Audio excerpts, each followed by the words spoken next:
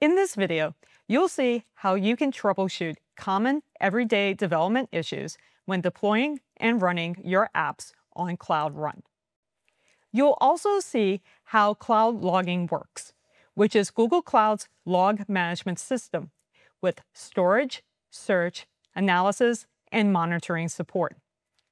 Cloud Run automatically sends logs to cloud logging. As an application developer, the data you send to standard out on Cloud Run automatically goes to cloud logging.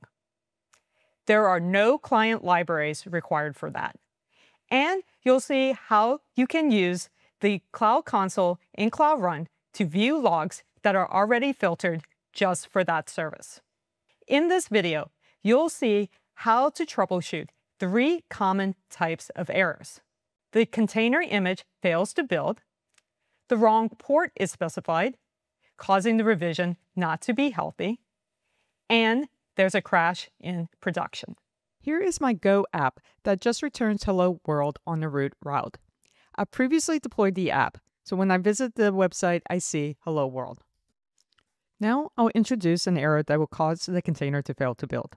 I will attempt to print out to standard out a variable that is undefined. Now I can run the gcloud run deploy command, and I'll deploy from source. And this will cause the container to fail to build because you cannot have an undefined variable in Golang. And we see here that the build failed. Let's check out the error message in the logs in Cloud Build.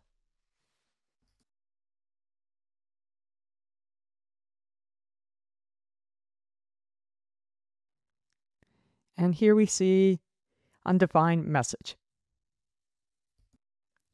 For the next error, let's see what happens when the wrong port is specified, causing the revision to be unable to serve traffic.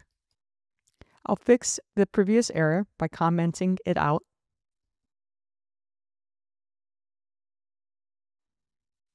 Now I'll change the port to hard-coded to 8085.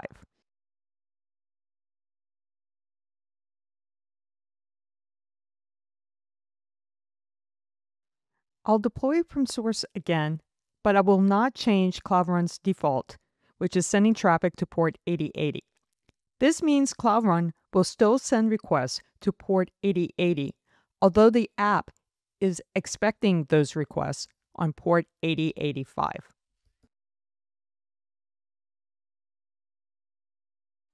While creating a revision, Cloud Run starts one container instance and pings the port to see if it's ready to receive requests. That's called a startup probe. And when it is ready, Cloud Run will automatically route traffic to that revision. Here we can see revision is not ready and cannot serve traffic. The user-provided container failed to start and listen on the port defined by the port equals 8080 environment variable. Recall that I hard-coded the port number to 8085. Opening this link will take you to Cloud Logging, where you can see a little bit more information about the error.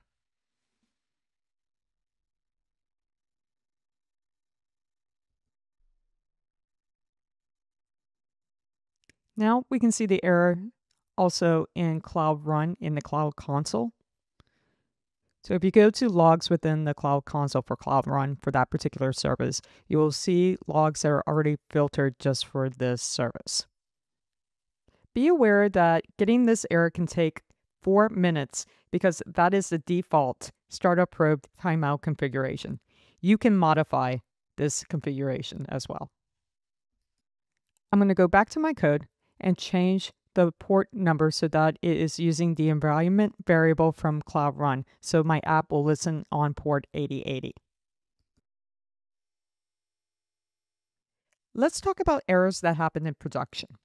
I'm going to deliberately throw an unhandled exception in a new route called crash. In Golang speak, we are causing the application to panic. I'll now deploy this to Cloud Run. I'll use the gcloud run deploy command. And I will deploy from source, so that is the current directory. And I will use region number 40, which is the closest one to me, US West 2. Now that my app is deployed, I can visit it and see Hello World on the root route. And when I go to the crash route, I see service unavailable. Back in the Cloud Console for Cloud Run, I can go to logs and see the 503 error. And I can see the print statement to standard out. And lastly, I can see the stack trace for the panic. To recap, you saw 3 types of common errors that occur during development and in production. You saw how you can review logs provided by Cloud Logging to debug these issues, all without the need of specialized logging libraries. To learn more about all the features that Cloud Logging has to offer, please check out the documentation for Cloud Logging. Thank you for watching this video.